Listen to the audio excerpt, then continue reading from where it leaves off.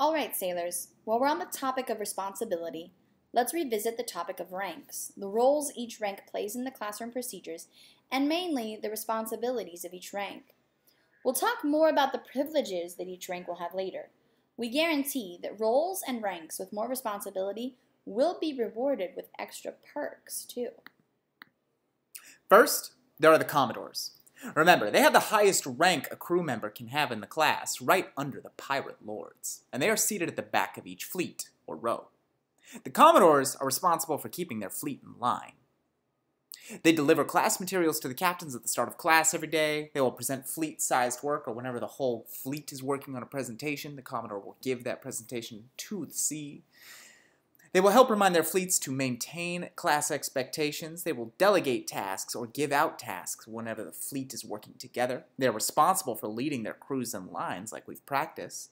They collect their class materials from the captains at the end of every class day, and due to their absolutely essential role in the start of class, Commodores cannot be tardy. If you are tardy without a pass, you will be demoted as a Commodore. Second, there are the captains. They are the back left member of each crew or desk group and are responsible for keeping their crew in order. Captains are responsible for keeping their crew organized and ready. They give sailors class materials.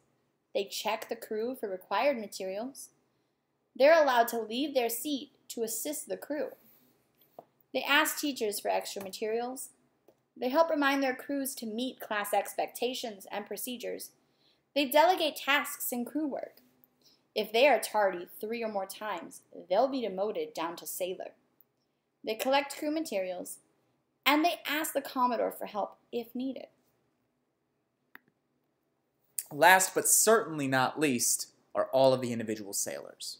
If you've not been told that you are a Commodore or a captain, you are a sailor.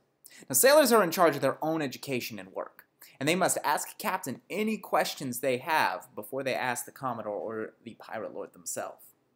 If a crew captain is absent, the captain's elbow partner will take over their duties, so in certain situations, sailors might act as captains. It is the sailor's duty to inform a captain of any missing class materials so that the captain can acquire those missing class materials. Note, this means that sailors do not just raise their hand or try to get the Pirate Lord's attention if they need something. They talk to their captain first.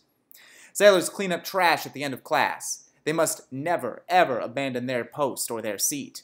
And sailors must return their materials to the captain at the end of class to ensure they are all collected and neatly stowed.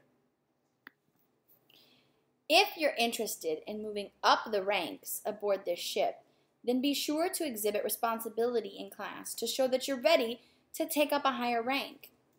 Ranks can be changed as often as every month, and the Pirate Lords love to promote new candidates to Commodores and captains often, but we won't be promoting anyone who doesn't seem ready.